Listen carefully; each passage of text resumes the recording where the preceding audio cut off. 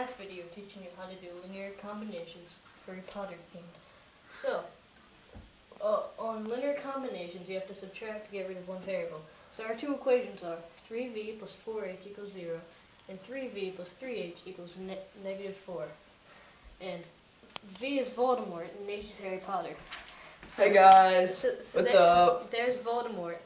So I don't like Voldemort. So I'm gonna have to subtract the equations to get rid of him. So subtract. Oh, really? So when I subtract the equation, 3v minus 3v is 0. So those cancel out. And 4h minus 3h is 1h.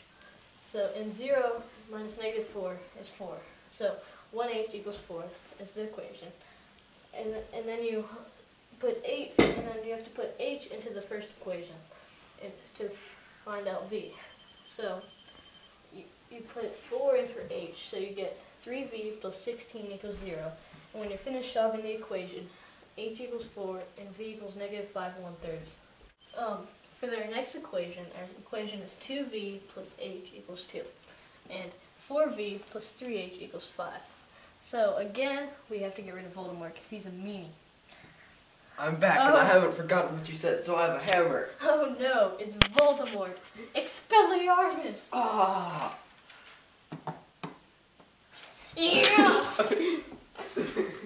And so to make the 2v equal to the 4v, so you can subtract them to make them 0, you have to multiply the first equation by 2. So 2 times 2v plus h equals 2. So when you do that, you get 4v plus 2h equals 4. And this is 4v plus 3h equals 5. So now you can subtract them to cancel them out. And so you're left with 2h equals 4 and 3h equals 5. So you subtract them and you get negative 1h equals negative 1, or in other words, h equals 1. And then you have to put h again in for the original equation. So you have 4v plus 2 equals 4. And so when you solve that equation, you get v equals 1 half. So you have h equals 1 and v equals 1 half. And keep in mind, this doesn't work for all problems.